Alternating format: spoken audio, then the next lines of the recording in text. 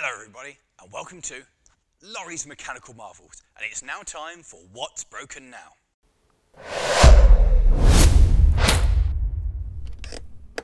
And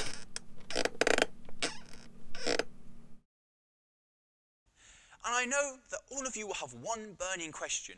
Have I managed to get any more vehicles working this month? Well, the more observant amongst you may have noticed that the blue car behind me has changed slightly. That's right, the 106 is parked up in the shed and the MR2 is back out on the road. And honestly, that's been the main thing we've been working on this month. I've been in America, so we haven't been in the shed as much as we normally would be. And for some reason, everybody else decided they didn't want to be here and fix everything in my absence. They were off doing things like karting. So we haven't done as much as we normally might. But the progress on the MR2 makes me very happy. Ready? Go, go, go, go, go. Go, go, go. And whoa, whoa, whoa. That's got it. We got it? That's got it. What was terrifying was the whole ramp tips up. Yeah, they do. That's why it is a little bit sketchy. Woohoo! We have now flushed the entire coolant system. A new radiator went in. Oh.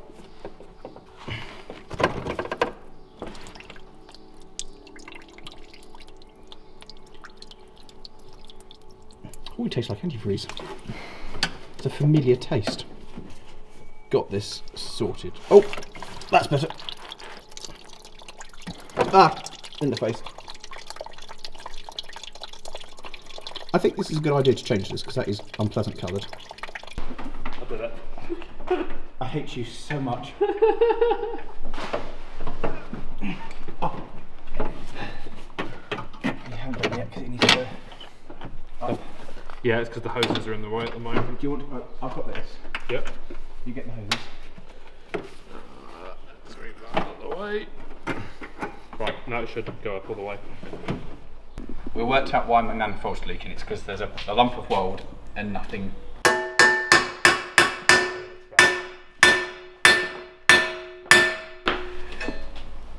That's not doing anything.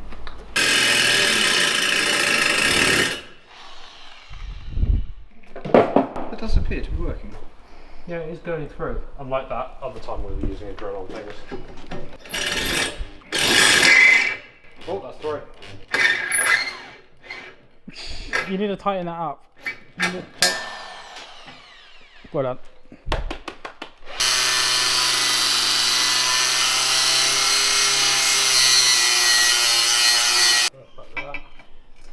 Oh, that made good. Yeah. Ping. Oh, look at us. We are successful human beings. Oh, It's actually quite good! that's not bad, Matt. I'm impressed. We've actually flattened it from an ugly pile of horrible weld to a fairly clean piece of metal. Yeah, we've actually done what we set out to do. Right, let's. That's the last time that's going to happen tonight. There's just not enough space to get one's hand. Whoever said MR2s are easy to work on? I think it was me, wasn't it? I think we've quoted it a couple of times in videos. Yeah. Oh, there's your hand. Hold on. I've got it. Thank you. That was a moment, wasn't it? That was a moment. That was like, what's that famous painting? Oh, yeah, exactly. God and Adam? Yeah. Yep. Unfortunately, I couldn't see Lawrie. I just saw a random hand. Did you not see me down here? I can't really. How did you have problems getting this on? This is super easy. I see your hand. You've got a thinner hand than me. I've got a fat man hands. Hanging stuff on from underneath. Was this normal MR2 working positions? Yes. It would be helpful if it wasn't elevated to drain all the coolant out of it. But then we wouldn't be able to get underneath it, would it? Yeah. God, we need a ramp. We do need a ramp. We need a ramp. Anyone want to give us a ramp? Yeah, if anyone's got a single phase ramp, now would be the time to donate one to the channel. That is at least on. It's only done up in one hole rather than two because I can't get the bolt in the other one, but it's not going anywhere. So that's Matt's been working on putting the cat back onto the rest of the back box. So let's hang it up and put it all back together again. Oh! We also took all of the exhaust off and put brand new gaskets in everywhere. Which turns out was a total waste of time because it still sounds awful. Once we'd fired it up, having put it all back together again, we found it's still leaking from the joint between the manifold and the downpipe, which is a brand new one. So the manifold now needs to be replaced because that's leaking. And the catalytic converter, it's leaking on one end of that as well because the flange is just worn in about that thick. So we're going to get rid of the cat and put something else in there. So, we've now put all of the exhaust back onto this, which was a very late night the other night, and all of the coolant system has been replumbed in. So all that remains is to fill it with some coolant and fire it up and see if it wants to start. Or if it does start, if it will run happily and where the exhaust is leaking from, because I cannot for the life of me envision for a single moment that it would have gone as well as we wanted it to. Oh, that's my arm wet.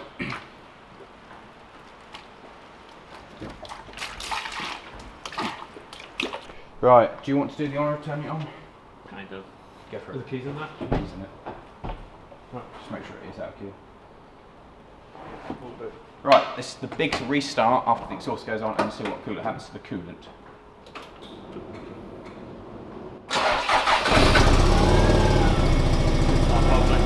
Yeah, there we go. So that's taking that in now. It's still sputtering though, isn't it? Still got a thing.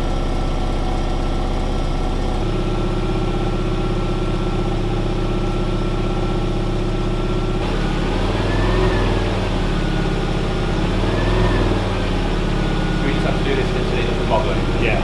Okay. Reading an MR2 is not very easy at all, especially when Lawrie's lost all the service hoses. I haven't lost them, it just never had them. No, so what we have to do, we have to wait for all the air bubbles to come up through this funnel at the rear and this pipe at the front. And when I put my foot on the gas, interesting things happen. And then all the bubbles come out. Oh yeah. Right, so we have now successfully, we think, led up the MR2. We followed the internet instructions. It seems to have drunk actually a fair amount of coolant. And now we're just putting everything back together. So all I need is one last bolt to put the cross brace on, and that also goes onto the rear suspension mounting. So Matt, that bolt. See that? That could be, that looks about right, doesn't it? That looks I'm about- not too sure. That is not the right bolt. I don't know where it is. There's a big pile of stuff down there. Yeah, this was when we were trying to find bolts for other bits and pieces, and then we just parked the Supra on top because it was late and we were really lazy. It's kind of important we have that bolt because that helps the suspension. That's the top of the suspension mount. We're not having my MR2 bolts. But we do have another MR2. Oh, we're gonna go nick some bits. We're gonna go nick some bits. It's fine, it's not like it's going anywhere this weekend. We're gonna nick some bits. Hello. And between me and Matt, we managed to bleed it back up. And this was a very long-winded and slow process. The good news is we succeeded. And it works and it runs properly, and we think we've purged all the air out of it because it's not overheating and it's running quite happy. The important thing is that the car works. The other thing to notice is the car only started working from the day before we filmed this video. You see, the MR2 was booked to go to Jap Show up at Santa Pod, which I said a long time ago, yeah, the car will be ready. Well, dear viewer, at the 10th hour before Jap Show, Matt's MR2 did not work, and neither did my MR2.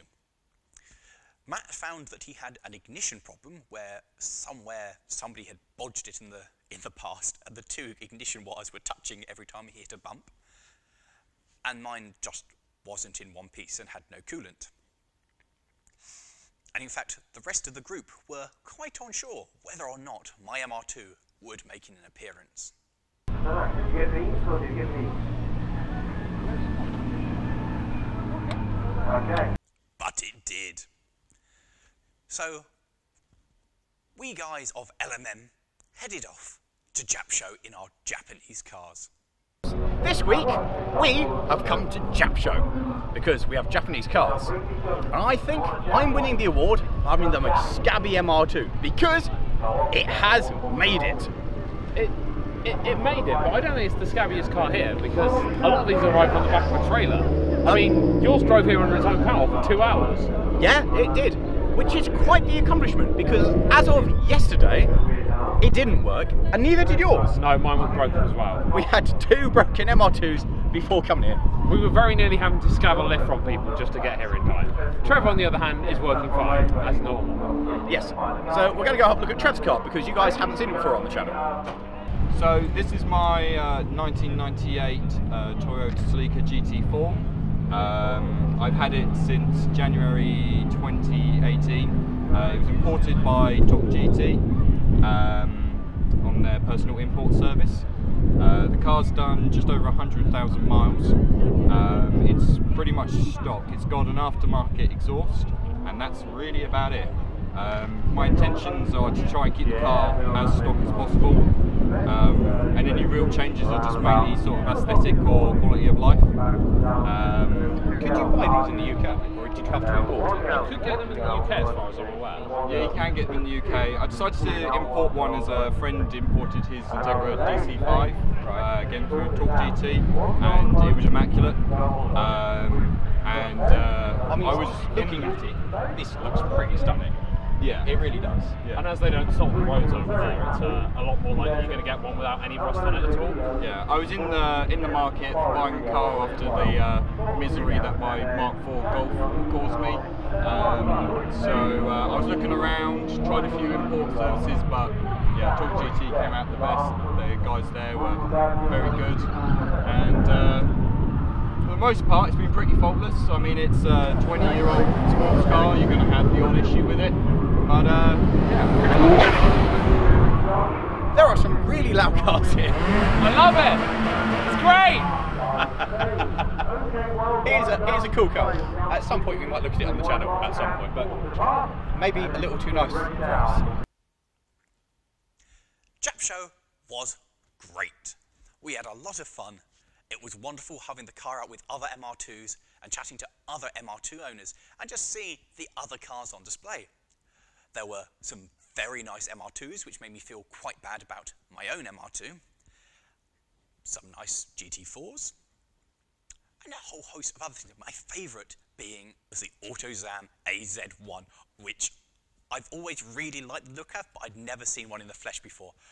And I absolutely love it, and it's gone on to my I must acquire one of these. I'm not sure if I'll actually fit in it. If anybody knows anybody who's got one and would be happy for me to have a go in it and find out if I actually fit in it, because I know it's quite limited head, and oh, what a cool car. We also did an experiment, totally by accident. You know, in some parts of the world, say in Japan, they've done experiments where they put something expensive out and leave it in the town centre and nobody takes it. And I believe some other YouTubers and people have done challenges with cars of how stealable they are by leaving the keys in the ignition. I left my keys in the ignition of my MR2, with the windows down, the T-tops off, my camera in the boot, and the car unlocked. Not just for a little bit, as I was nearby, but for the entire morning when we all went off to watch cars charging up and down the drag strip. It wasn't until I went to buy a drink and went to reach in my pocket and realised my keys weren't there that I thought, maybe I left them in the car. I didn't quite realise that I'd left them in the ignition. But how very insulting that nobody thought to steal my MR2. It was there. You could have just got in and driven off. Nobody would have noticed. And I honestly feel slightly offended that nobody did. It's not that bad. It might well have been worst in show, but in fact it probably was worst in show. But it did get there and it worked. On the other hand, it turns out people at Jap Show are lovely people and don't steal other people's cars. I have identified a whole heap of problems with it which I will now need to sort out, which include the dash is still flickering when it gets dark. The front tyres are not brilliant. It makes a terrible noise from the exhaust, as we mentioned. The indicator won't return and randomly makes noise. And the horn is intermittent. So there's lots of things we need to do with that. But it did work, and it was so good having the car out. I had the T-tops off, drove it about, and just loved it. Just so nice having the car back on the road, and knowing that occasionally things do leave the shed working. So the other working vehicles, well, the 106, well, it still works. It's in dire need of a service. So having the MR2 out on the road, I want to drive it in this very wet and miserable weather that suddenly appeared. And secondly, I want to stop the 106, give it a service, and just give it a break, because the poor thing's been going non-stop for about 9 months now. Apart from that, there's nothing really new with it. The gearbox is still going, it's still got a drive shaft making noise, and there's a whole host of little niggles that I really should sort on it, which hopefully, with another car on the road, I can now do. Genuinely, guys, this is the best thing to ever come out of France. The 106 is a just amazingly brilliant car. And of course, the locomotive. The Rusden 48, that's fine. We've discovered it's got a couple of dribbles on it in places, but it's been in regular service at the Mid-Suffolk Light Railway. They're using it to do track work and things. And a lot of the time, I have no idea. I just get a message from somebody saying, oh yeah, we used the engine today. Okay, good. But that's basically fine. And it looks just wonderful trundling up and down the railway. I'm so proud of it every time I see it. Well, there is some big news. And that is that we're only human, and there's only so much that we can do. And that I'm an idiot. You see, during Jupiter's brief period of being operational, I booked it into a show to go back to Haverhill, where it was stationed during its industrial days at the Industrial Flavours and Fragrances plant. So I need to fix Jupiter. I also, when I had 2 basically working tractors, agreed to take them to my friend's wedding in August. So I need to get 2 tractors to be working again. And of course there's the MR2 and the 106 that need to keep working. So we've decided that it's time to prioritise on certain projects, namely Jupiter and the tractors, because they do need to be out for certain events, which means that everything else now is going to take a bit of a back step as we progress forward with everything, with the major projects. So guys, you might have noticed that the Supra has moved from its home in the Carcoon, especially if you watched our 1K special that came out a few weeks ago. Well, the Carcoon has done its job. Everything in here has become lovely and dry, it no longer smells of damp, and my backside is not getting damp. We had some concerns of how the upholstery would cope with being damp for so long and drying out, but basically everything in here has coped really well, and it's recovered fantastically, which makes me very excited for the hope of the project and moving this car forward. Which brings us on to the next thing. We have a lot of projects at the moment, so progress on this is going to be limited. We're not going to attempt to do anything to this, bar trying to get it to start again, because it died, and we think it's probably the relay, because we checked the fuses, but we'll investigate that over the next month and try and get it so it's happy and it's running and we can move it again, because the brakes are sticking and that makes it a lot harder to move and push. We want to do an inspection on the underside. We want to do an inspection on the underside, so we want to get it up on ramps and just see how bad it is underneath. But then we're not going to do anything else to it. We're not going to start stripping this down until we've got some of the other projects finished, because we don't really want to have car bits scattered absolutely everywhere. So this one will basically be on hold from a couple of months' time, as we've done the stuff I've just mentioned. Which is a shame, but we're only human and there's only so much we can do, so yeah. Progress on Supra will be limited. But it is cool, isn't it? I love this. It will go on the road. It will go on the road. It just might be sometime. I am really rather dreading lifting this up and having a look underneath it, because I really, really want it to live. I want it not to be too bad. I want to take it out on the road because it is gorgeous. The Lotus. Well, we finally made it so there's some actual legroom in the back of the car. And we've done this by removing absolutely everything else. Morgan has made his own personal project to strip this car. And it's basically just a shell. We are very rapidly approaching the stage where we can lift it clear from the chassis and work out how on earth we're going to fix the front end of it. We are also debating many fun ideas of maybe making this the driver's position back here, or maybe just deleting the rear seats entirely, because no adult could actually fit in them. We have removed all of the seats, so I'm sitting as low as I possibly could in the seat, and my legs are already pretty much at the handbrake. Matt's very much in favour of putting a big sound system in here. I'm unconvinced at this stage. We kind of realised as well, the shell is actually pretty good on this. Well, this bit of it is. And the conversion that way hasn't been done too badly. It's all... There's a lot of bodging, but it's all pretty good. It's all come apart in a way that we go, oh, you kind of understand where they were coming from. To rebuild it, we're going to do basically what they did, but better.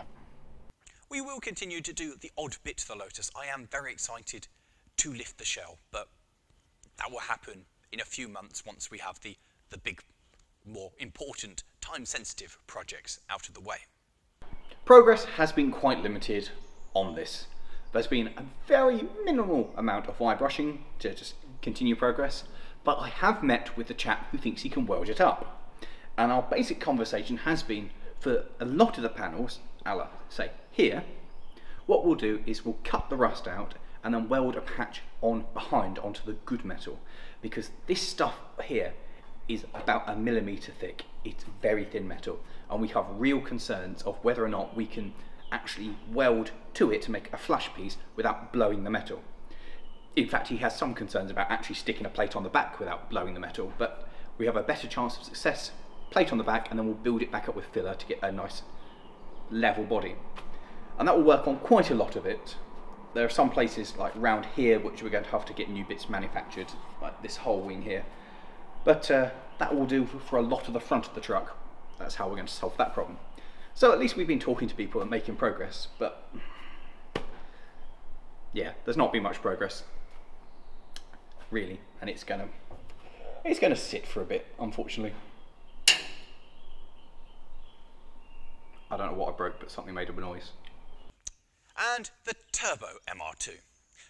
Well, we haven't really done anything with that, apart from try to see if it does actually start. That's positive, it will help. So in order to prove that not everything that I touch just fails and breaks, we've got the battery that was on the tractor, some jumper cables, we're connected up to the MR2 to prove that with a good battery it'll start. Great. So, all the lights on the dash have now powered up, and you can hear the fan roaring away. So that's good. Oh, come on!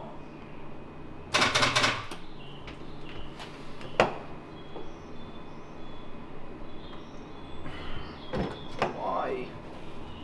I got one. Please start. No, you want to start. Ah! Why does everything I touch break? So this brings us round to the time-sensitive projects. Jupiter. Well, I spent a bit of time up in the cab trying to work out what it is I need to do. When Jupiter broke down the other day, and we were putting it into the shed in the dark, I became aware that how few of the lights on the dash actually work. Which was to say the battery indicator had a light behind it and nothing else. So I've now released this so that I can get to all of these and start removing and replacing bulbs. Of course, being a 1981 machine, they're all an obscure little bulb that I need to go and buy some more. Jupiter also, for some reason, has this that was installed, which is a transmission oil temperature, which I don't think it should have had, as it's a manual. This is something that's been put in to fill a gap because it's not plugged in. So that's now going to be removed. Somewhere, I'm sure I've got a blanking plate to go on that. And whilst we're pulling bits off, we're going to take the opportunity to do a bit more wiring.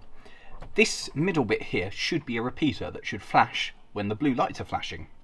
So, but that equally is not tied into anything.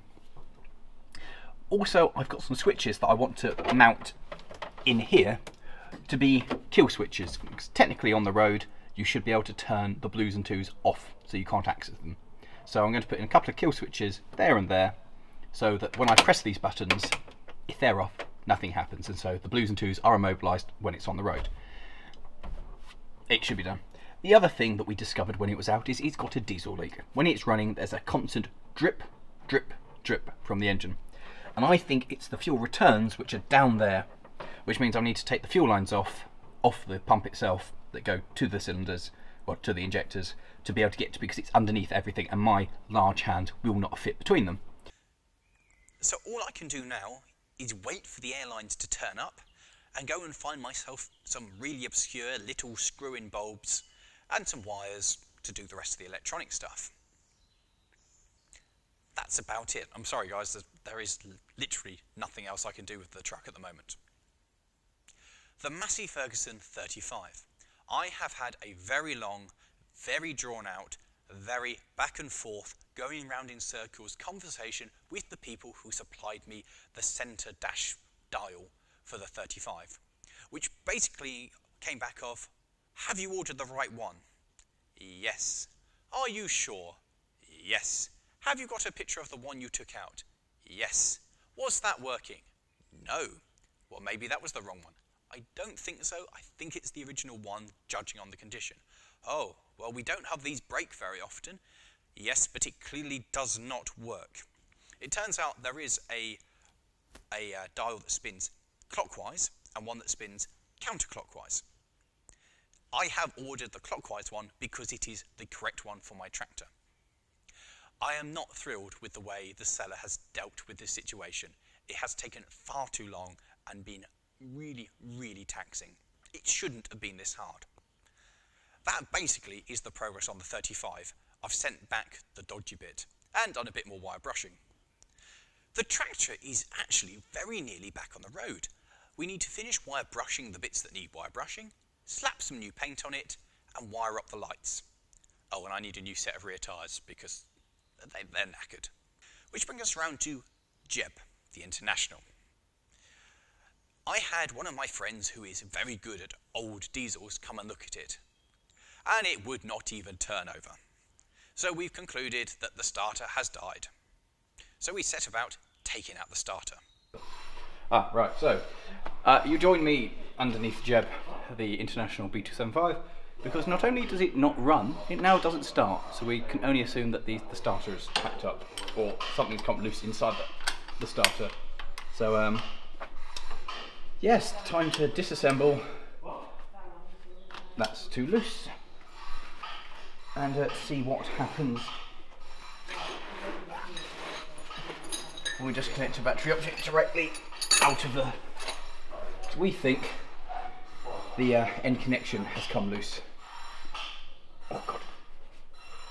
Oh god almighty. And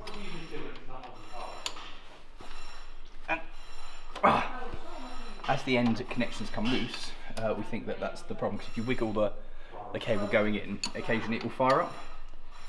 So it's either that or the solenoid, and we don't think it's the solenoid. Other way around? That's not turning, is it, Lawrie? It's not turning, it's just shorting. The other way around. It just looks like it's shorting out. We've done a thorough investigation of the starter, and we've come to the conclusion that it is in fact... it was broken. Yeah, it doesn't seem to want to... It just sparks. I mean, we might be doing it wrong, but... There's probably I wouldn't even say there's a broken connection there. There's power's clearly getting from there to there. It's just, this is not turning, so something is not working.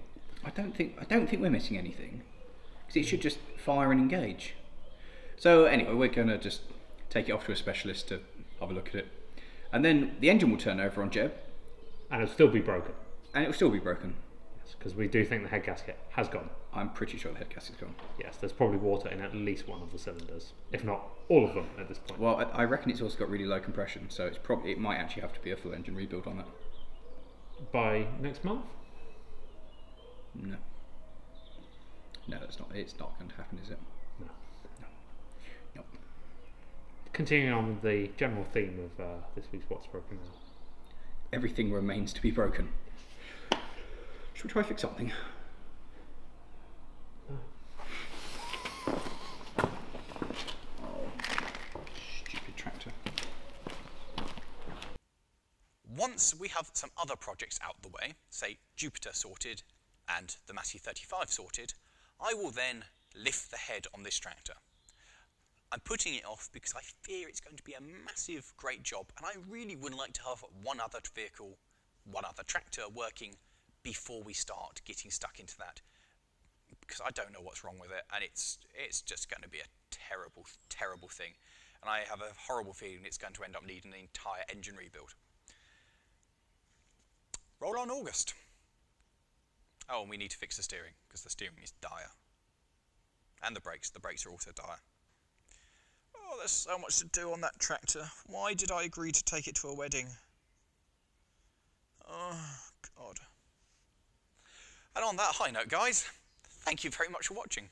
I really hope you've enjoyed it. Please like, comment, and share with your friends. And yeah, let us know how we're going. Give us some emotional and moral support for trying to fix all this lot. And to all of you who have subscribed, thank you again. We really, really appreciate it. And thank you all so much for helping us to hit 1,000 subscribers. We really feel it's kind of a bit of vindication for the channel, and it really helps all of us feel more excited about what we're doing to make good quality and exciting content for you guys. So give yourself a pat on the back. Thanks a lot. And hopefully this time next month we might have something else working. But I guess you have to tune in then and have a look. In the meantime, if you haven't already seen it, click over here for the 1K special, where we find out what does actually start in the shed. Or click down here for what happened last week, or last month even. Thanks, guys. We'll see you again soon. Oh, there's so much to do, so many vehicles to fix.